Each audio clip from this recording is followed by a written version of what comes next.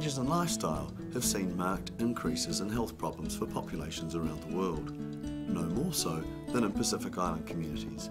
That's why the Health Research Council of New Zealand is supporting the Obesity Prevention and Communities project to better understand and turn around the serious health issues associated with obesity.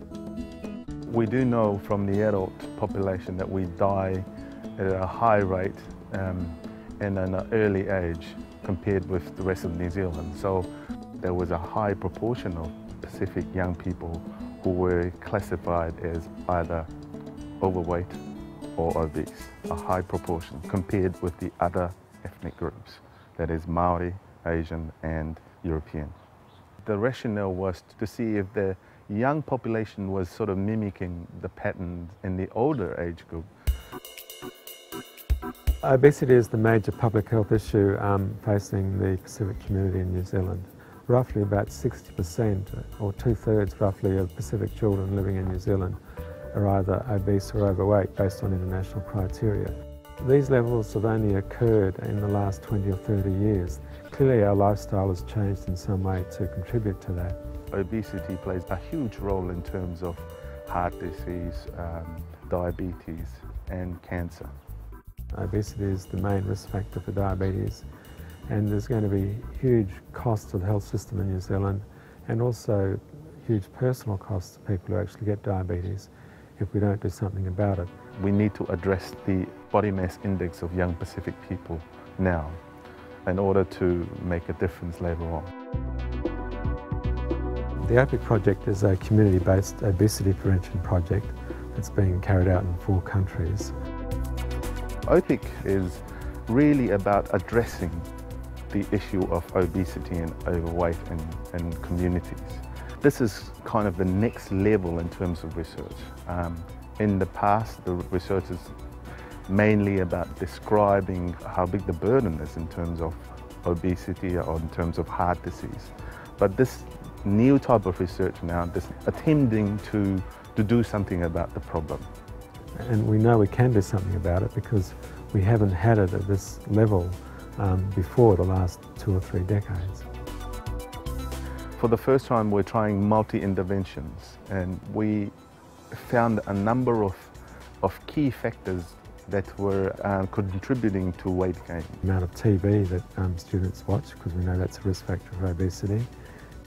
So if they leave without having breakfast and if they have money in their pocket, they're more likely to buy unhealthy food from a dairy or a takeaway shop on the way to school. At the moment I've just got some wheat bix, and so we're having breakfast in the morning also for the kids to teach them to have a proper healthy breakfast. We're trying to work through the canteen to provide healthier options. They buy sugary drinks from the tuck shop and they don't drink too much water. They're playing sports and stuff and they're looking for water when they're thirsty. The water source wasn't there. We've provided water sources in strategic places in the schools. Students are drinking more water, filtered water, and they like it and they're filling their bottles as well.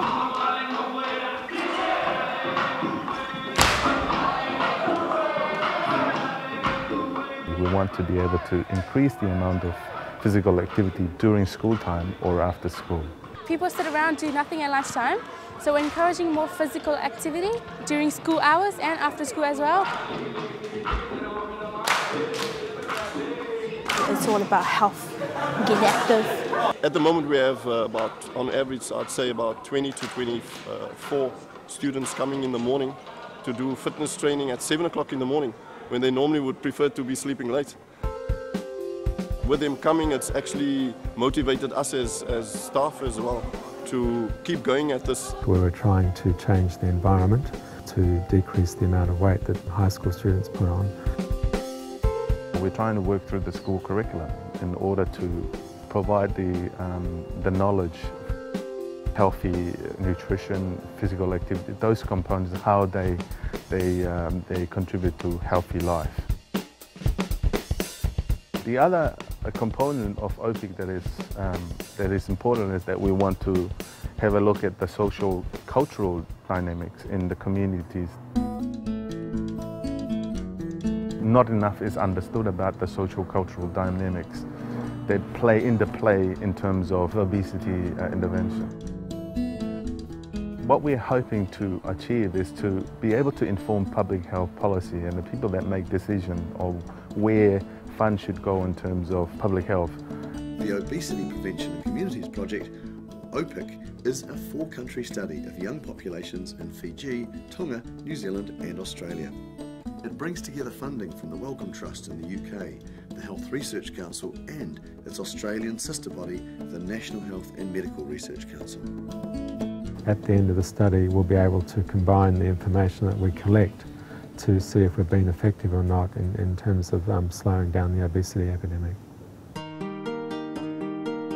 The opportunity to make a difference with young people that I work with and see that if they have a better choice, there is a chance that they will not end up, having chronic diseases later on in life.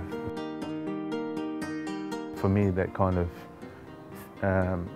thinking is very rewarding for research.